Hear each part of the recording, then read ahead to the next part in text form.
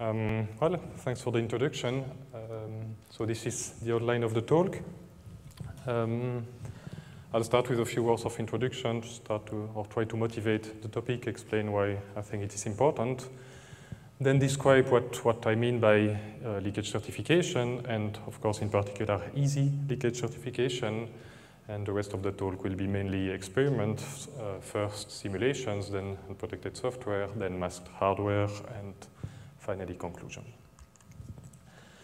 So what's the story? I think this is a picture you more or less all know, right? This is standard DPA, so this is what we do when we try to recover some information about, for example, a block cipher execution. So we have an Xbox at the beginning.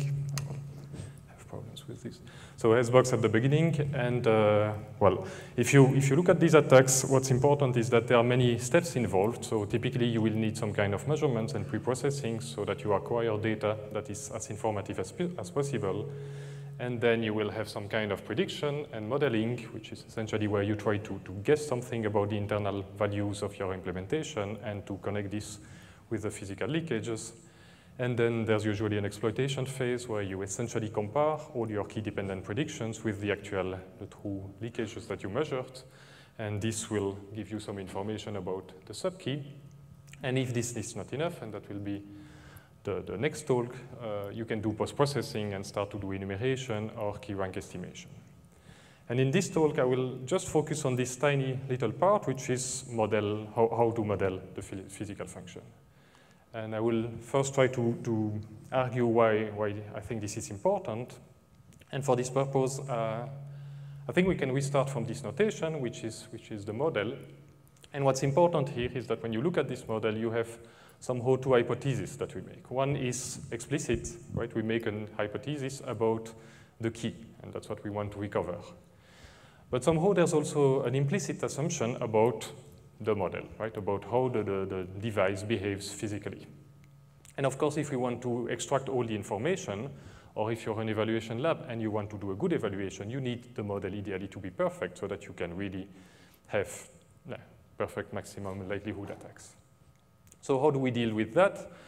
For the keys, it's easy, right? When you do an attack, you try them all, because it's usually a subkey, it's something that you can test. But I would say if you think about the model, that's much more difficult, right? How can you try all the possible physical models for your implementation? And that, I think, relates more or less to a talk that Matthias Wagner gave a couple of years ago at COS8, where he said, okay, you have all these attacks that we publish at the literature, and there's no way an evaluation lab tests all of them. This is just too long. So we need to find a way to restrict that, and here, essentially, we try to contribute a little bit to this problem, right? Try to find a way to not try all these physical models, but a couple of relevant ones. And of course, if you do that, then the question behaves, how can we be sure that the model is good enough? And well, if you're suspicious, you can always say, well, but okay, this is nice in theory, it's a good question, but maybe it just never happens that we have a bad model. And I would argue that it happens essentially all the time, right? And I think it's easy to see each time you have a model that performs better than another one, that's exactly the situation where we are here. So that was an example where I plotted the success rate of an attack. It was just a combinatorial S-box, but in this case, for example, CPA with Hamming weight leakage model was not good at all. So if you had stopped there, the conclusion could have been, oh, the device looks secure, but in fact, no, it was just a bad model. So what we did afterwards is linear regression with linear basis, better, and then Gaussian templates, better. And of course, you can say, well, we know Gaussian templates are very powerful, so maybe we can stop there, but how do we know after all? Right? And I guess if you take an unprotected device, most of the time Gaussian templates are good enough, but if you take something masked, just the previous talk, probably the leakage distribution is not just Gaussian. It's a Gaussian mixture, it's something else. So again, how to be sure the model is good enough. And if we care about good enough model, we can first ask ourselves, okay, what would be the optimal model? And that's exactly what we will never find in reality. So the optimal model would be the situation where I have a blue chip distribution. This is the thing I don't know. I have no analytical formula for that, but this is something that I can measure, and I will use the word sample. So you can get sample distribution, get new measurements, but you don't know exactly how it behaves. And this is your estimated model in red. a model is perfect, obviously, if your estimated model exactly corresponds to the true chip distribution. So as I said, this is not going to happen because we don't know this blue chip distribution. So theory would say essentially we could have something nice like a model is epsilon close to optimal if some statistical distance between the estimated model and the true chip distribution is bounded by epsilon. And in fact, that would be very nice, right? If we had that, that would be extremely convenient because this epsilon would exactly tell us how much do we lose in terms of information or eventually in terms of success rate if we don't use the optimal model. Problem is, we didn't change much because I still don't know this blue chip distribution, so how can I compute the distance between an estimation and something I do not know? It doesn't look easy. So that was the problem, or essentially what we tried to solve with this certification paper. And I think the key idea that we try to exploit is if we want to see something about this issue, we need to distinguish two types of errors that we can have in the model.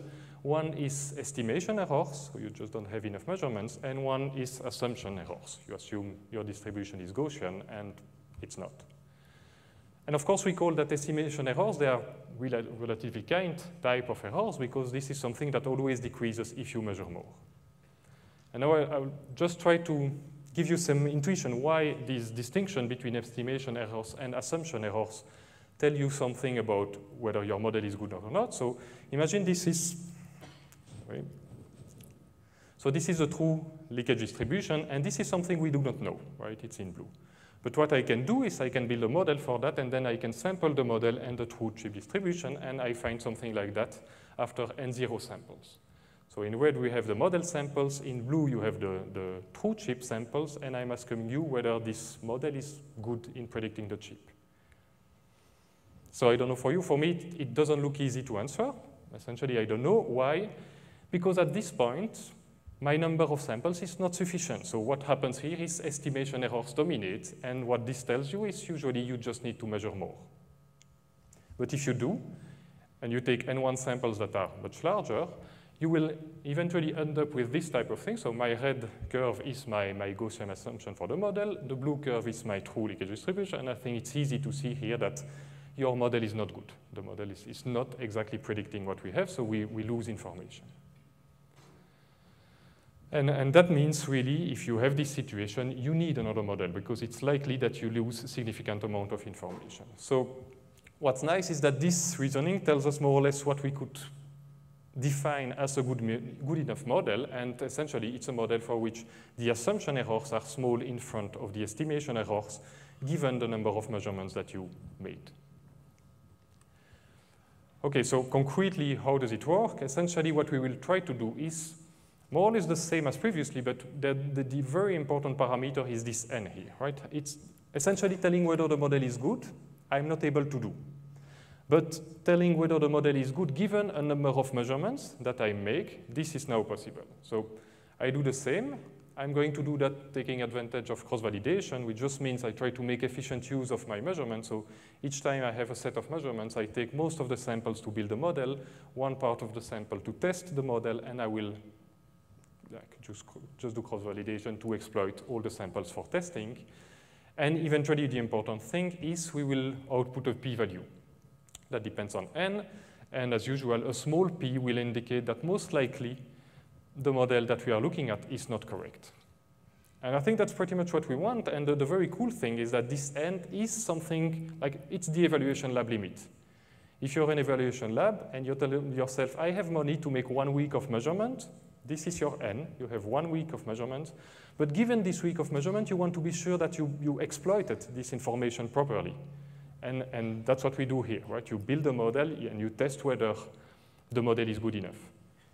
It will never tell you the model is perfect, and most likely the model is still incorrect. What it tells you is that given you have only 1 week of measurement, you can try to improve the model, but it's useless because all the improvements that you can have, they will be hidden by estimation errors anyway. And yeah, there's, of course, a drawback. The big drawback of this approach is it's extremely expensive because we need to characterize all the sampling distributions of the model. So doing this approach was quite long. At least that was the main criticism that we got. So we tried to find a way to simplify this, and doing it in a completely sound manner is not very easy. So easy certification, very simply stated, the idea that we wanted to use is, rather than comparing distributions, which is long and difficult, why not comparing moments? And then it's very simple. I have my estimated model. I pick up n samples from this. I estimated a moment of order d. I do the same with the true chip distribution. I pick up n samples, which means I measure n times. I estimate the moment, and I test equality between these moments. So what is good? I think the big plus is it can be done with very simple univariate tests that probably everybody in the audience has been using, right? Like typically t-test if you make a Gaussian assumption or something, you can go for higher order testing of the moments, but given the number of samples that we usually have and central limit theorem, this is probably good enough. The big minus, obviously, is this theoretically sound? No, because it exists. Like you can find two distributions. They are different, but their moments are exactly the same. So is it a problem? I would say maybe counterexamples that we are aware of, they look quite involved, and I'm not sure they exist in the literature, or they will correspond to what we have in practice. Also, if you look at what we do concretely, most of the time that's exactly what we do, right? We do leakage detection, higher order attacks, and that is just based on estimation of the moments, which is not a good reason, right? Maybe the approach that we use at the moment for our evaluations are not completely sound, and we should question ourselves, but at least this gives some incentive to look at that. Okay, so as usually when you have something that's not completely sound, the best thing that we can do is try to look what we can learn out of that. That's what we did first with simulations. So how does it look? This is a simulated example. On the top of the figure, you have, in blue, the sample distribution. So this is a chip that we simulate. And in red, we have a biased model. Here it's very easy to see. You have an error in the means. What do we see here on the second line? The estimation of all the moments. We see that indeed the means are different. What do we see on the third line? The p-values. So this guy is telling us very rapidly, impossible that this model is actually predicting the true chip distribution because we see there's a big difference in the means. And we can do that for the variances. We can do that for the skewness. We can do that for the kurtosis. What's interesting is, of course, it easily generalizes to masked implementation because typically this type of Gaussian mixtures that we have here, this is what we would observe if we have masking. Okay, that's simulation, still not reality. So the next step was to look at what happens for real and first unprotected software, because that's exactly what we did 2 years ago at Eurocrypt. So we wanted to repeat these experiments, and we looked at, again, unprotected AES implementation in a very kind Atmel-Levier microcontroller, and this is what we get. So these figures, they are pretty much like the p-values figures, so I'll just explain the upper left one. This is for Gaussian templates and for the mean.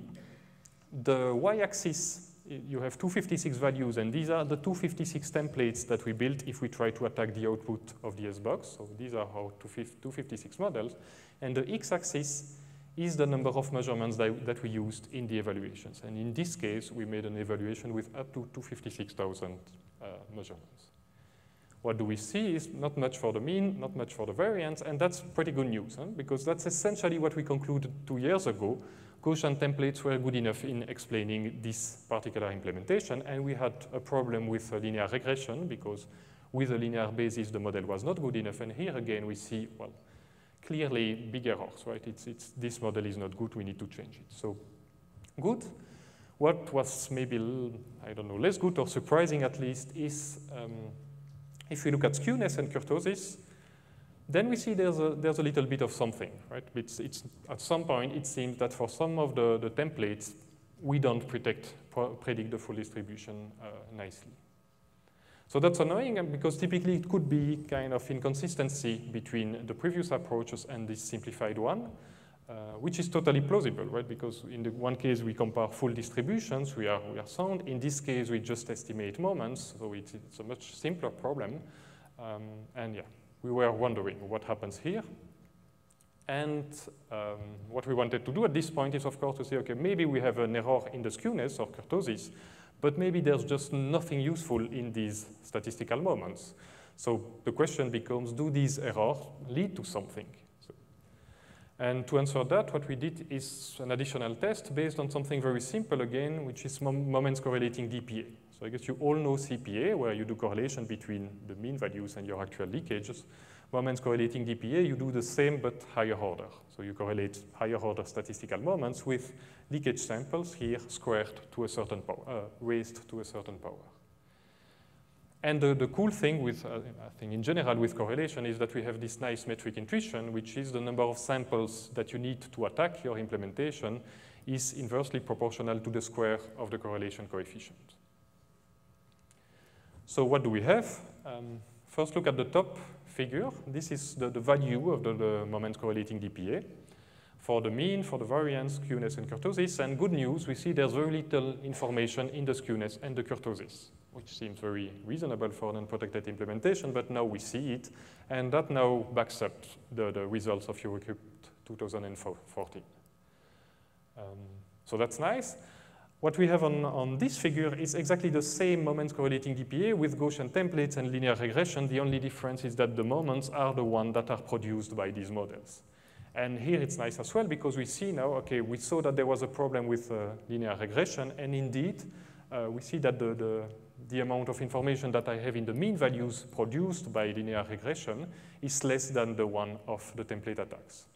And obviously, I also see there's a little bit of something of information in the variance, and this is lost when I do linear regression because we have this pooled variance or covariance matrix.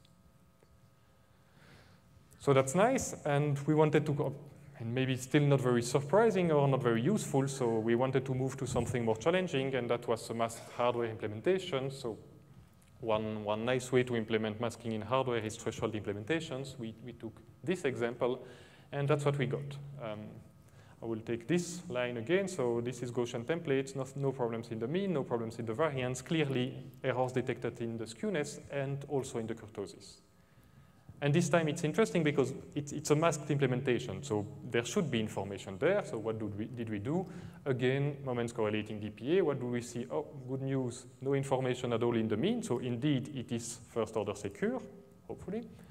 And then we see that we have information in the variance, skewness, and kurtosis, and I don't think we can say that this is negligible information.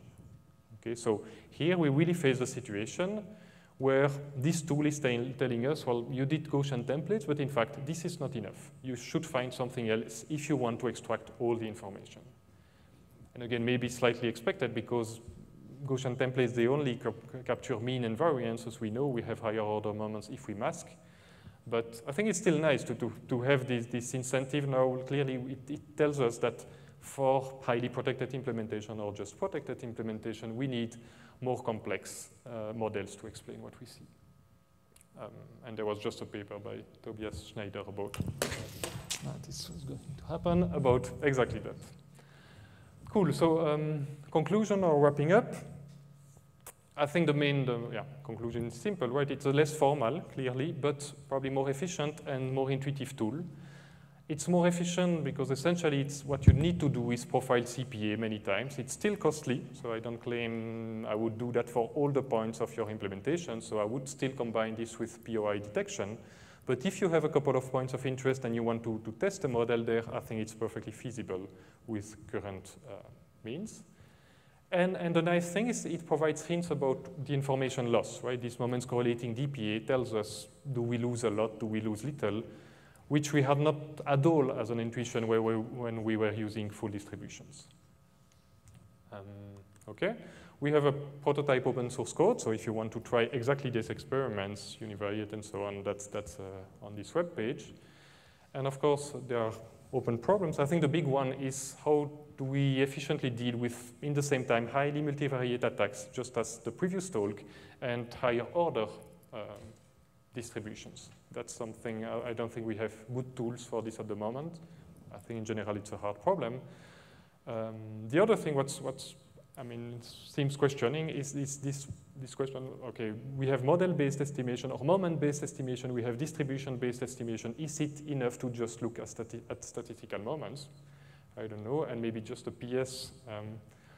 Nothing like all these assumptions, of course, it never happens if you do non-parametric PDF estimation. So if you go for kernels, for example, then you just have estimation errors. Maybe it's easier, but probably in the cases that we face, it's extremely expensive. And I just wanted to conclude with this slide, which shows that in the end, we have a kind of nice separation between engineering challenges like measurements and pre-processing. And I think there's no way to be sure that what we do is good for this part of the attacks because it's highly heuristic.